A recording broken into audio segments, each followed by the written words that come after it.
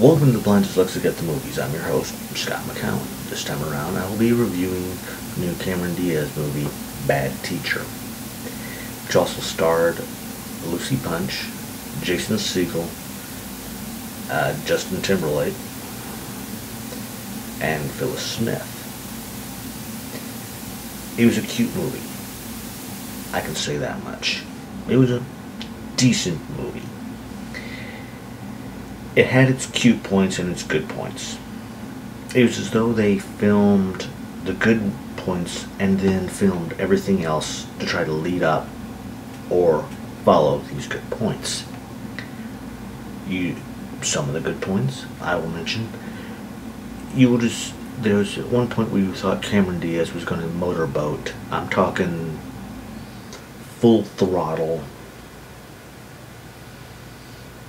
Magnum style engine motorboat another woman. A scene in a bar where she coaxes a wallflower sort of teacher to go up to two gentlemen, and where she gives some advice to another student while they're out at an outing. Those were a few of them. Otherwise, it was a cute movie. It had its funny bits. Like I said, this movie would have done great if it would have been done maybe in the 80s or 90s, because it had that sort of comedy flair. And Timberlake, he seemed like he was just there to be there, just to hold up air.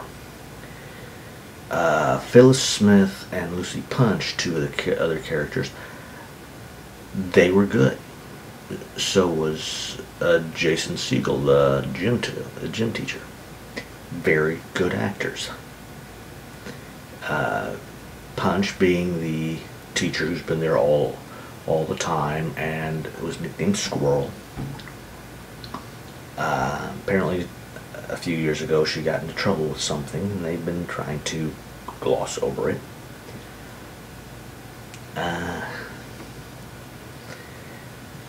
Soon my review. Welcome back, ladies and gentlemen, to the Blind Dyslexic. Review time for Bad Teacher.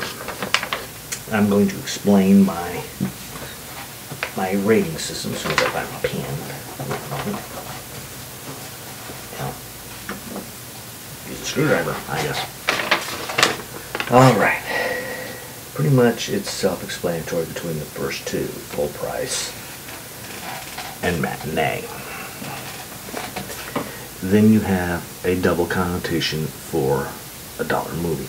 I've got a dollar movie joint up by me, which is a second run movie before it goes to DVD. Then it pretty much, or is it worth your DVD collection? Should you wait, or should you get it for your collection?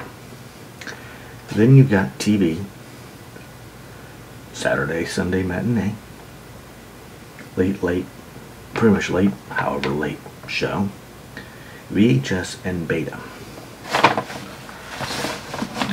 Like I said, this reminds me more of a movie you would see during the 90s or 80s.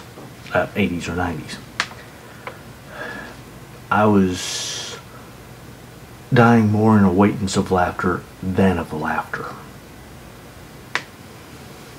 Cute movie. But this is like a movie actors do in order to tide them over till their big one comes. And on that note, you should seriously wait for it to come to DVD. That way you can at least see the extras. Like I said, wait for the DVD. You got two choices here. You can either wait for the late, however late show to watch it,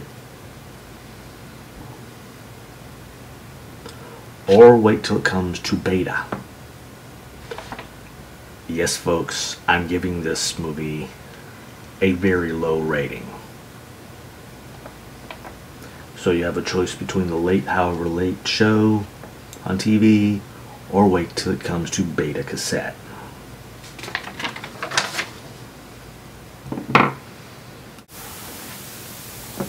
Thank you for watching the Blind Dyslexic at the Movies. I was your host, Scott McCowan.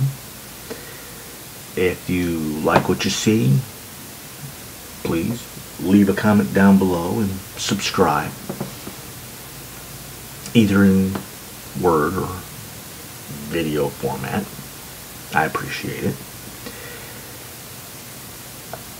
If you could kindly also donate to two great charities. One is the Heroes at Home, that does great work for our military folks who really appreciate it, or Cancer Sucks, another organization that does really great work for people suffering from cancer. And to all our military families and folks out there, stay safe, and you're always in our hearts. And from me to you, your Blind Dyslexic. Ciao for now.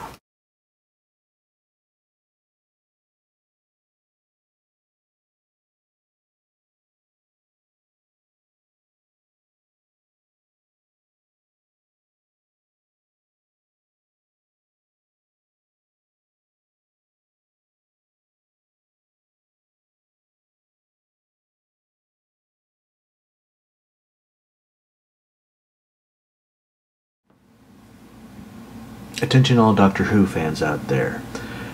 Please make a video or contact the BBC telling them how we don't want only 6 episodes a season. 12 is good.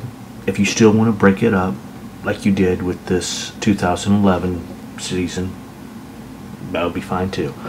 But we do not want to have 6 episodes per season.